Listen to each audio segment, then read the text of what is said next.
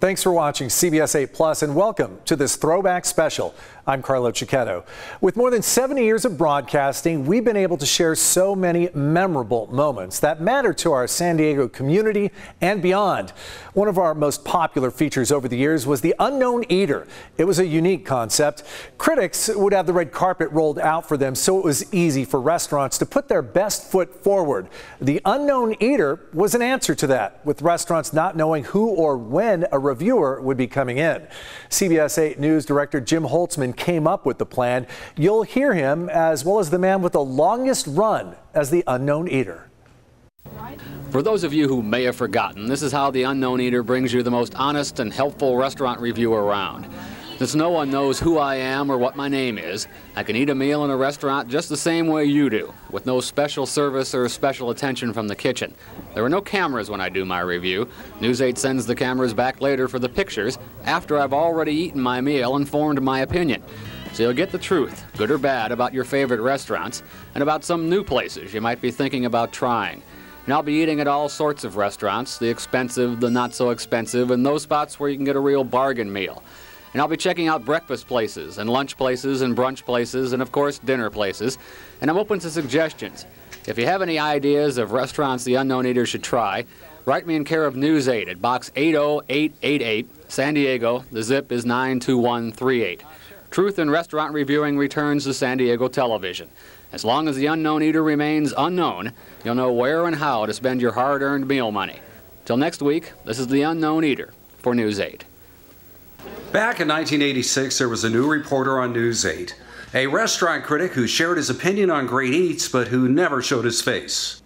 And I am that former food critic. I'm the Unknown Eater, but you can call me Jim Blankenship. For 15 years, I ate at over 1,000 local restaurants, from cheap to gourmet cuisine, always opinionated and always unknown. The unknown idea came from legendary News 8 news director Jim Holtzman. He decided that I'd never show my face so that I could dine at any restaurant without a camera crew and without warning, so that I could get the same food and service any other customer would get. Later the story would be shot and edited, but the opinions always came from my unknown visit. Probably my favorite review was at FIO's, Italian in the Gaslamp Quarter. After eating there, the owners refused to let us film inside their restaurant. So I got the food to go, placed it on a newsstand across the street, and had News 8 anchor Lorraine Kimmel try out the food, and she loved it as much as I did. It's delicious. It is all great. And I got to experience cuisine from the finest chefs in town, from Deborah Scott at the Indigo Grill to Joe Busalaki and his incredible seafood pasta dish, to the amazing flavors of the food at Thai House Cuisine, all so good they ended up being the best restaurant of the year. But to be honest with you, my favorite restaurants were not the expensive, gourmet, elaborate meals. I just love a good hole in the wall. It's my hole in the wall. It's my spirited hole in the wall. Leah's Filipino food was amazing. It's not a hole in the wall. It's really good Filipino food. I love it. All this word? I love it. And Cece Chang, owner of the Dragon Walk, made Kung Pao chicken that was the best in the known universe. The food is fabulous. The Unknown Eater went international with this review of the street food in Bangkok, Thailand. I tried the meals served on a 100-year-old boat on the Amazon River, and I sampled the cuisine of the Caribbean served on a sailboat. And finally, I tried halibut fish and chips in Sitka, Alaska. Nice and fluffy all the way through. And crisp. And crisp, you bet. It was a fascinating, calorie-filled dining extravaganza that lasted 15 years and always ended up with the same sign-off. For News 8, I'm the Unknown Eater. Boy, tough gig, right? Well, restaurants come and go, but some manage to stand the test of time. Generations of San Diegans have enjoyed these next eateries. Why? We know part of it is how they make us feel. That's something that's kind of tough to explain. But one secret may just be that they all provide good old-fashioned home cooking. Back in May of 1944, a small lunch counter with a dozen or so stools was established at First and Juniper here in San Diego. It was called the Juniper Grill then. The place has undergone 3 name changes and there's been considerable expansion in the past 37 years. The idea of the Juniper Grill, now Hobnob Hill, has always remained pretty much the same. Good home cooking complemented by the friendliest service possible. Now, you can get an argument about whether it's best to go to Hobnob Hill for breakfast, lunch, or dinner, but the unknown eater is really partial to their breakfast. Nothing fancy here in the morning. The eater's poached eggs, sausage patties, and hash browns were about what you would expect, only a touch better somehow. Maybe it is the service, or maybe the coffee, or maybe the cranberry coffee cake which came with the meal. Whatever it was, breakfast, even if you pay $3.95, just seems to taste better and even feel better at Hobnob Hill. You may have to wait a few minutes for a table, but breakfast is still such a pleasant, relaxing experience that it won't bother you a bit. And after you finish, you won't be hungry, but consider buying some of their baked goods for a bit later in the day. A banana nut bread or a cranberry cheese bread is a perfect little reminder of a perfect breakfast. When it comes to longtime favorite local restaurants, you're looking at the granddaddy of them all. Hobnob Hill has been run by the same family since 1944, serving some of the best breakfasts San Diego has to offer. I never eat this much, really. Is there something about the restaurant that inspires? Yes, it does. And that something is the comfortable, friendly feeling you get eating here, helped along by the top-notch waitresses with some of the longest-running careers in town. Starting 17 years. Must enjoy it. Oh, I do. Best service in town. Kids seem to enjoy Hobnob Hill. Most say it's fine. And priests like the place too. Father, would you like a little bit more coffee? Please. Businessmen and business deals are as common as bacon and eggs here, but the power meals aren't limited to the males. Well, actually, we're having somewhat of a business lunch. Even newly elected sheriffs can't seem to get enough of those great hobnob breakfasts. We're in good hands when the sheriff shows up. Harold Hirsch is the man who brings this diverse bunch of people together. He's been the owner of the restaurant since it opened. It's a never-ending job. Harold gives the carefully crafted recipes credit for some of Hobnob's success, but mostly, he says, The difference between luck and skill, if you have the preference, I'd just as soon have a little luck. But luck can't take credit for this incredible corned beef hash, and luck doesn't make the Eggs Benedict a feast for the eyes as well as the stomach. And luck didn't bake the famous coffee cakes and muffins. No, there's a lot more to Hobnob Hill, but this computer isn't one of those things. It's a Sierra POS fine dining restaurant system. High tech at the old Hobnob, why, it's almost heresy. I like working with different things, so it worked out pretty good. The look on Shirley's face reveals a different story, with rumors of confused orders and nasty exchanges between waitresses and chefs. Well, it just didn't work for our particular system. And what, you ask, is that infernal machine used for now? As a cash register only. So there is justice in the universe, and there's no question there are amazing breakfasts at Hobnob Hill, a classic, longtime favorite San Diego restaurant. Harry's Cafe is a La Jolla tradition. It's been in the same place for nearly 30 years, serving breakfast and a lot of repeat customers during that time. And it's homey and pleasant and just nice to see people on a regular basis coming into the same place. Well, I'm not from La Jolla, but I felt right at home the moment I walked into Harry's. This place is a vision right out of my childhood. There's a long counter with people sitting on spinning stools and waitresses. I mean, the experienced, informed kind. Someone who'll tell you what's good and what's not. If the chef burned the rolls today, she'll be sure and let you know. And it's nice when you get to know people and they come in every day. Some people eat here more than once a day. So they know about me and my family and my children, and they ask how everything is. Well, our waitress said to try the cinnamon rolls. Some of the best in town, she said. Thick, chewy, covered with icing, and full of, you guessed it, cinnamon. And they were delicious. We sat at one of Harry's booths and noticed that for a cafe, there were sure a lot of paintings on the walls. Well, gives a little bit of variety, lets you, while you're having breakfast, look at the pictures, maybe buy a piece of art on your way out. Well, we were more inclined to sample Harry's breakfast and his artwork and started with the super omelet, stuffed with ham, onions, salsa, and cheese, as good as it was huge. Mrs. Eater was more conventional and ordered the strawberry pancakes, a nice change of pace over your standard flapjacks. Eater Jr. was along with us on this day and had the child's plate of French toast, again, nicely done and big enough for most adults. Our meal for three ran us $17. Now, a lot of people are fans of Harry's, but probably the most popular customer here is Ben. Ben's a regular here, sure. He's real good about sitting right down by the table. He's our official greeter in the mornings, on the nice mornings. He's here most every day. He likes his toast lightly buttered, though. Well, Ben is obviously someone of discriminating taste, and judging from his looks, the food at Harry's will even give you a glossy coat. The eater has a confession to make. I have a real fascination with those little hole-in-the-wall restaurants. You know, the kind that's small, stays open late, and usually serves only burgers and sandwiches. And I found a real good one in Hillcrest. The CREST Cafe is sort of hidden in a row of buildings between 4th and 5th Avenues. The burgers are good and thick and cooked just the way you order. They're made from extra lean, freshly ground beef, so they don't come out greasy. And they're served on either an onion roll or a poppy seed roll with a side order of homemade potato chips. They taste as delicious as they sound. The burgers start at $2.75 and go up to $5.95, but most are in the $3 to $4 range. The CREST Cafe also serves sandwiches, soups, salads, and breakfast. This is RUDFORD'S in North Park, a neighborhood-style cafe, always open, always good, according to the sign. As you might expect, the place attracts a lot of regulars. I've been eating breakfast in here about once a week for 30 years. I eat here every other day. And everyone seems to know everyone else. Is there anyone that doesn't eat here?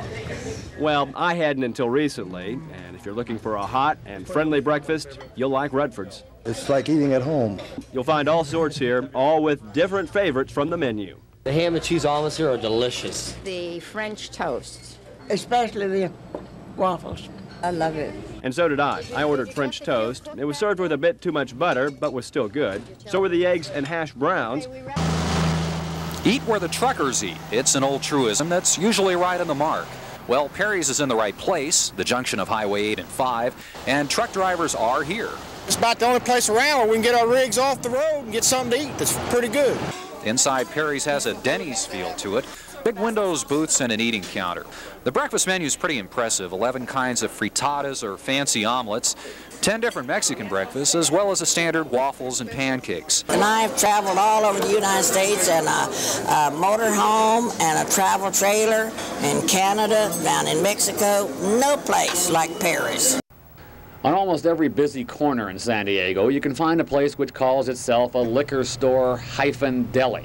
What they are really are stores where you can buy cold beer and wine and maybe a submarine sandwich wrapped in plastic paper. That's not a deli, but this place is, DZ AKINS in the College area. True, DZ AKINS Deli may not slice all the meats and cheese you'd find in a New York deli, but the food they fix is certainly authentic enough. For dinner, all sorts of Jewish-style specialties. For lunch, an amazing selection of sandwiches that aren't cheap, but are big and delicious. And for breakfast, some items such as fried matzahs and scrambled salami and eggs and balinces you just can't get anywhere else. Whatever you order, you get lots of food, and it's the genuine article. The turkey sandwiches, for instance, are made with real turkey slices, not something chopped off a roll held together with gelatin. San Diego has never been known, really, for its delis. Some people who move here from New York have been known to bemoan that fact, almost to the point where you'd think they left a member of their family behind. Of course, the more people who come here from the East, the more likely it is that more places like DZ AKINS will spring up. And that's certainly good news, because their food is excellent. For decades, the Chicken Pie Shop has been selling its famous chicken pies to San Diegans. The pies are nothing fancy, chunks of chicken and turkey and gravy cooked inside a light pie crust. But they are good, and you just can't beat the price. The chicken pie dinner, which includes mashed potatoes, vegetables, coleslaw, and dessert, costs $2.65. That's right, $2.65 for everything. And the portions are not small. In fact, by the time you have to decide whether you want pie or ice cream for dessert, you're wondering if you even have room for any more food. Now, you don't have to eat here. The Chicken Pie Shop will box your order to go if you call it in ahead of time. You can get either the full dinner or just the chicken pie, and it's a good way to avoid the crowds at the peak lunch and dinner hours. There's nothing fancy about the Chicken Pie Shop. When you first walk in with all the sights and sounds, it's almost like you're entering a diner from the 1950s. You get the feeling some of the waitresses might have been there that long too, but they're all friendly, and the food there is served in what seems like seconds. Now, I'm not going to tell you the Chicken Pie Shop is great. The eater found the meal needed a lot of pepper to add some tang, and with all the starch in the meal, it's not for somebody who's on a diet. But the food is good, especially when you consider the price. 2 people can get 2 full dinners for less than $7, and that's a terrific bargain any way you look at it. I know the eater will be going back. I just wish I could figure out how they kept the price so low. For News 8, this is the Unknown Eater. Chicken Pie Shop is marking 85 years in May of 2023. To mark that, they will celebrate by going through a remodel. As a coastal city, it's only natural that San Diego has an incredible array of seafood restaurants. A few have become household names over the years. All roads lead to Anthony's. Well, it seems that way at least. Besides the 3 restaurants at the Embarcadero, there's an Anthony's in La Jolla, one in La Mesa, and another in Chula Vista. Being a little better off than a tourist one night, I followed the signs and went to the Star of India. There, to my wondering eyes, 3 restaurants, all called Anthony's, and all within 100 yards of the other on Harbor Drive. Well, that first night without our News 8 cameras, Anthony's Fish Grotto was closed. I walked next door to the elegant Star of the Sea room and saw a sign reading, "Tie required." Well, the unknown eater doesn't even own a tie. So across the street, I went to Anthony's Harborside. Of the 3 Anthony's, it's the moderately priced one. I had the red snapper at Anthony's Harborside, and it was not the tourist ripoff I was expecting. A giant piece of fish, lightly breaded, with a wine sauce and mushroom topping. The old mouth waters just to think of it. Best of all, a seafood salad bar with the works, plus crab legs and outstanding clam chowder. Now, lots of people go in for the salad bar alone, but either way, the prices are reasonable at Anthony's Harborside, considering what you get. Oh, and after peeking inside, the unknown eater may just have to get a tie and head across now to the Star of the Sea room. If the eater had a chance to pick a spot for a seafood restaurant, this would be the place. It offers a terrific view and is very easy to get to. However, somebody already beat me to it. World Famous offers one of the best views of the ocean in San Diego. It's small, but every table gives you a chance to look out one of the big picture windows. World Famous sits right on the end of Thomas Avenue in Pacific Beach, and that does create a bit of a problem. Parking in the area is virtually non-existent, especially when there's a crowd at the beach, so you sometimes end up driving around for a while before finding a place to park. But believe me, it's worth it. World Famous offers a good selection of seafood, both at lunch and dinner. The eater was impressed the first time I ate there because World Famous doesn't put a lot of breading on their seafood, and that in turn doesn't kill the taste, which is delicious. The eater recommends the fish and chips for lunch, made up of 2 jumbo shrimp and a piece of halibut, and the scallops for dinner. Now for the bad news. As with most good seafood restaurants in San Diego, World Famous is a bit on the expensive side.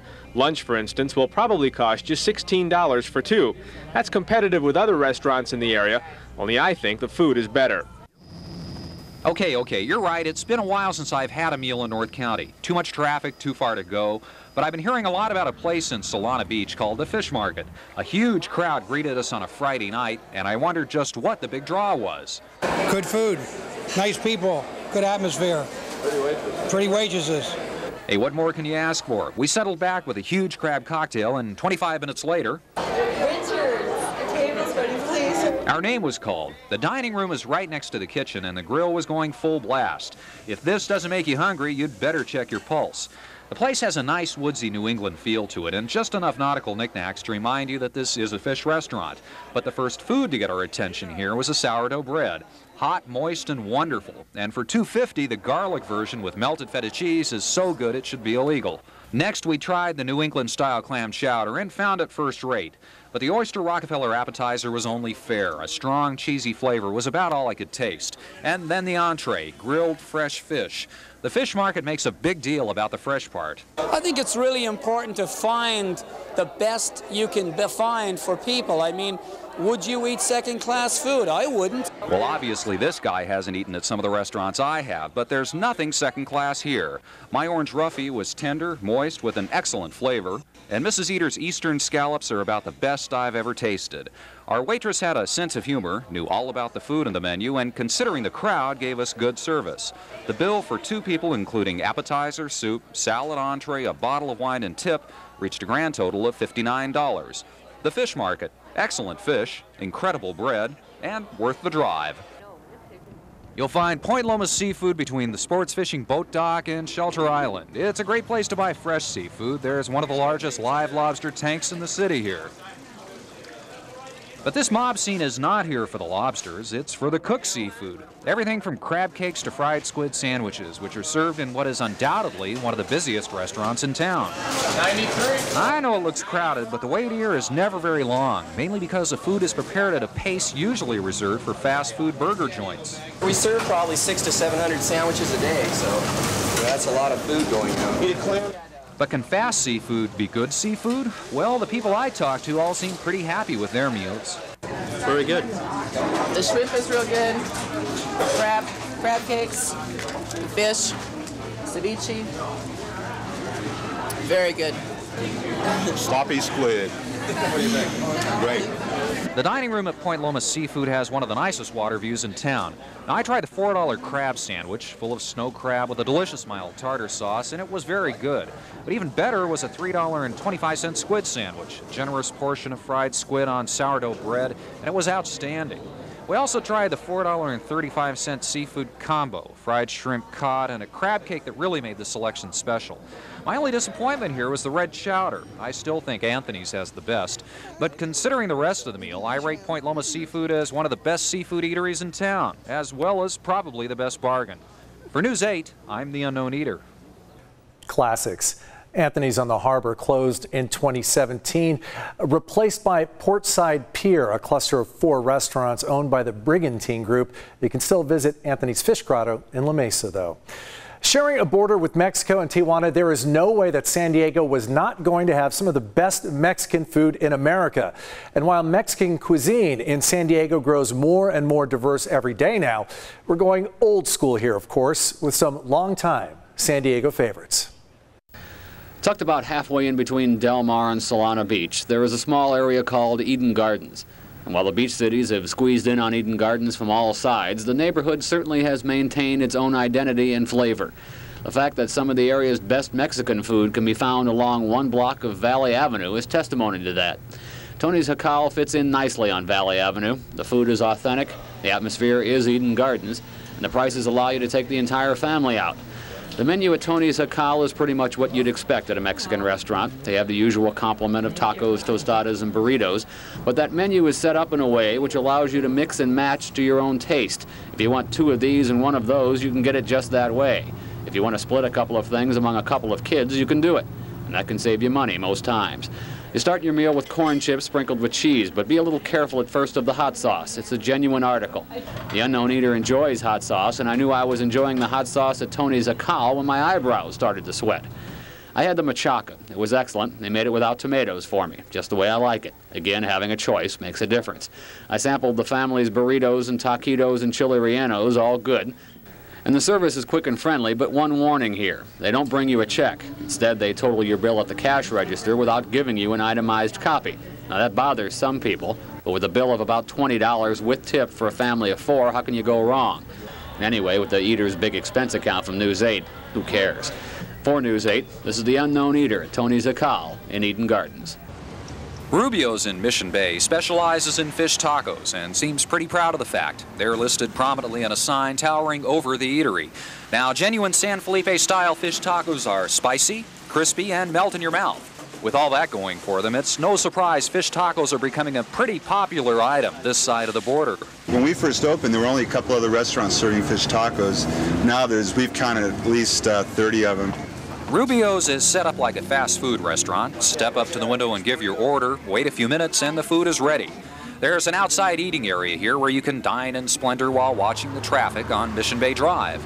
They have a long list of conventional Mexican food here, so along with my fish taco, I tried a carnitas burrito and a beef taco. All the food was good. The carnitas burrito with its shredded pork, beans, and sauce was especially so. As for the fish taco, it's made with batter-fried fish, cabbage, and something labeled a special white sauce. We use mayonnaise and we put a little yogurt in it, plain yogurt, and that gives it a tangy flavor, but not everybody's supposed to know that. Now that we know the secret ingredients in fish tacos, how about the taste? They're so good. I mean, look at this beautiful taco. I can't believe how big they are, how great they taste, and I'm addicted. It was the greatest thing since sliced bread. I agree. The best I've found in town so far, and at 99 cents, the best bargain. The view may not be much at RUBIO'S, but the fish tacos here are definitely worth a try. With any good restaurant like Casa de Pico, you have to wait. I spent 25 minutes in line last Sunday, and that was about 3 o'clock in the afternoon. After the wait, welcome relief in liquid form. If you like margaritas like I do, you'll love the ones at Casa de Pico. Now that grande may be a little bit large for your thirst, but there are smaller versions and they're just as good. Are they good? They're great. Also great, the chips. Casa de Pico used to serve the old Mexican-style chips. When I visited a while back, I thought they tasted sort of stale. But now they've changed to American-style chips. Those are the kind that you'll find in a Dorito bag. I'm sorry, they may not be authentic chips, but I like the new ones a lot better. The birds seem to like them as well.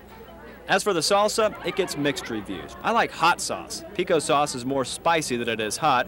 For me, the best part about eating Mexican food is eating too much hot sauce and then downing a cold margarita. The service was very friendly, and the food... Here we go!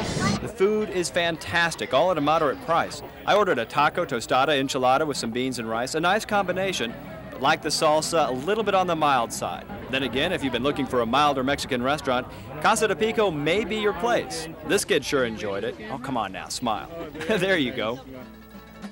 And there's tableside music, too. You can only guess what they're singing about. Nice touch to round out a filling meal. So filling, you'll be interested in some scientific research performed just for this report. Now look at the scale. This is what I weighed before going to Casa de Pico, right at 160 pounds. And then afterwards, 5 pounds heavier. No lie. Now I have to tell you, that was the only meal I ate that day. I'm also happy to report that I've lost those 5 extra pounds, and I'll be going back to Casa de Pico for more. I hope to see you there as well. For News 8, this is The Unknown Eater. Mention outside dining, and a lot of us seem to think of the coast. But do I have news for you? One of the most scenic places and best bargains is away from the beach, just a few miles inland. With all this beauty, could you imagine being inside, or would you choose outside?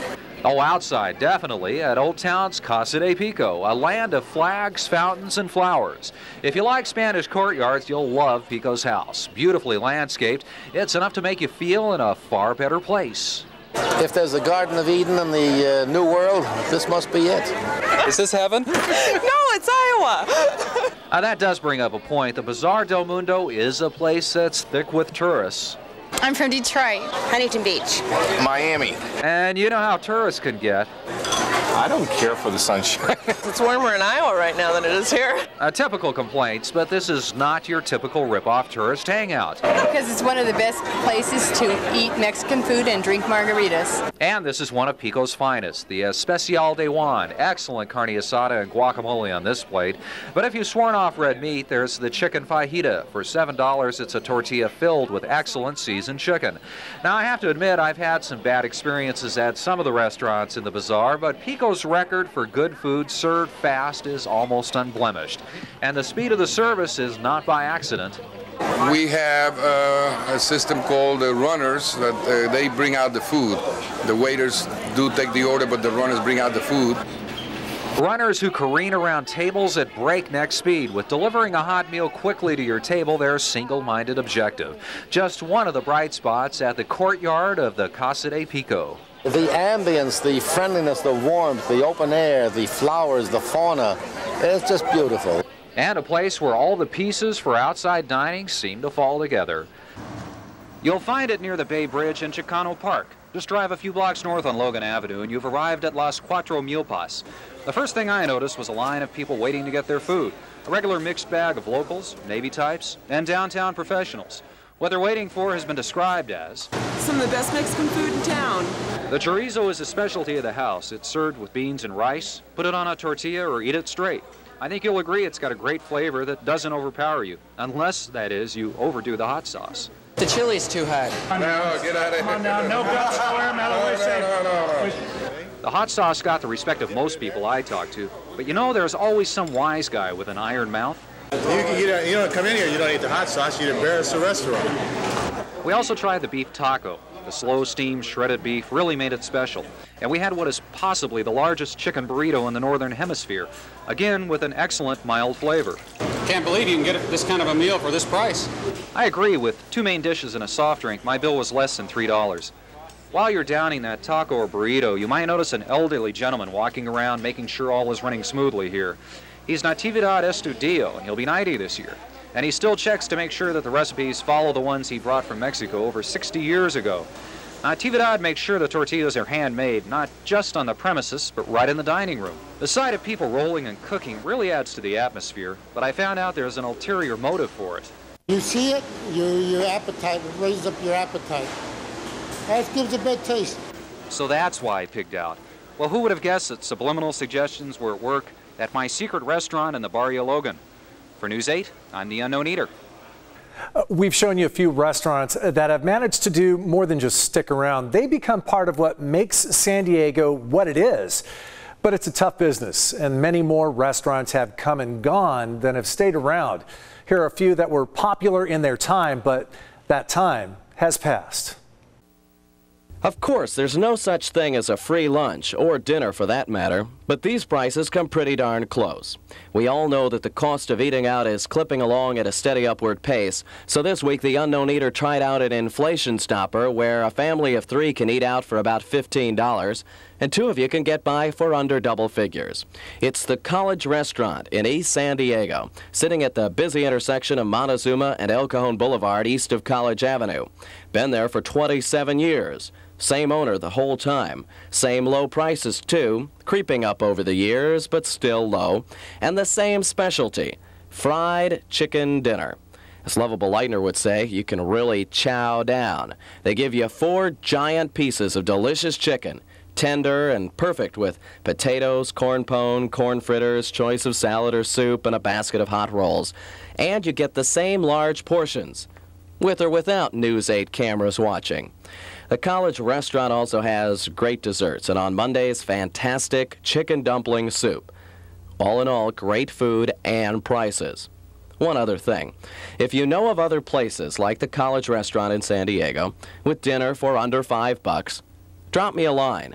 Send your inflation-beating dinner suggestions to the Unknown Eater, Box 80888, San Diego 92138. If you don't help me out with trimming my budget, station management may cut me off. And then who would you turn to? I've been to the Village Townhouse restaurant twice now, once on my own, a Friday night, and once with our News 8 cameras on a Tuesday. And both times, the waiting line stretched outside the door and into the parking lot. And I wanted to know why. It's the nearest thing to eating at home at a reasonable price. All the waitresses are so wonderful, they could be your sisters. So I think it's the most reasonable restaurant in town. It's consistently good food at a reasonable price, and that's something that's pretty hard to find these days. We've been coming for about 8 years. We've tried almost everything on their menu, and it's always been good. I think it's an experience. You have to go in and try it yourself. The Unknown Eater tried out the roast beef dinner. Now for $2.30, what you expect is exactly what you get. Not the greatest meal ever, mediocre, home-style cooking, nothing fancy, but very filling, and the prices are super low. All the dinners include salad or soup plus a dessert, and not one dinner at the Village Townhouse is priced over $3. With money as tight as it is these days, a warm meal at those prices is hard to beat. So keep those inflation-stopping ideas coming. Having dinner at the Bungalow is like visiting a friend's house in the country. An outstanding environment, reasonable prices, an amazing wine list, and perhaps the best roast duck in town. All of that earns this restaurant a spot among my 5 favorites. Now, the Bungalow is a converted beachside cottage. For 2 decades, a sit-down hamburger joint, but in the past 7 years, the menu has changed dramatically for the better, including filet of chicken stuffed with ham and asparagus, red snapper prepared a variety of ways, and sensational roast duck in either orange or cherry sauce. Now, the Unknown Eater's favorite at the Bungalow is filet of beef Kempinski. It's an old German recipe, slices of choice tenderloin beef, served over a pastry, spread with mushrooms and shallots, and then drenched with a delicious Bordelaise topping. The service is excellent. The atmosphere at the Bungalow, warm and homey. And last but not least, an incredible wine list, nearly 500 choices, ranging from simple California red wines for about $6 to a 1945 bottle of Chateau Lafite Rothschild, $650. From Ocean Beach, this is the Unknown Eater. I've often thought that one of the most pleasant surprises for any San Diego visitor awaited those people lucky enough to stay in this rather nondescript travel lodge and hotel circle. Simply because when they go to the motel coffee shop in the morning for another typical breakfast, they end up instead at Adams Steak and Eggs. And the breakfast is anything but typical. They serve huevos rancheros at Adams, and corn fritters, and biscuits, sausages, and gravy, and hot buttered tortillas with your eggs instead of toast if you want them, and even side orders of real hominy grits. Yeah, grits. But as you might have guessed from the name, the specialty of the house is steak and eggs, and it's excellent. For $3.95, you don't get some hamburger steak or some tiny piece of tough meat. You get a nice-sized hunk of sirloin, little or no fat, and broiled just right. And of course, you get the eggs, some tasty hash browns, and toast, or tortillas. If you get the toast, try a little honey butter on it. The coffee's hot and the service is almost overly friendly. But, you knew there had to be a but Adams is really popular, and not just with the people who wander into the travel lodge. Locals know all about the good food here, and there aren't a whole lot of tables. So plan on waiting for a while during the week and for quite a while on the weekend. But plan on going anyway. You won't be sorry. Tomorrow, a tip on a great out-of-the-way place to have an unusual dinner for two. In the meantime, this is The Unknown Eater at Adams Steak and Eggs in Hotel Circle. After all that, I'm hungry. Good thing we have so many options here in San Diego. Thanks for watching this Throwback Special. To see more throwbacks like this one on CBS 8+, click on the News tab at the top of the screen. I'm Carlo Cicchetto. We'll see you next time.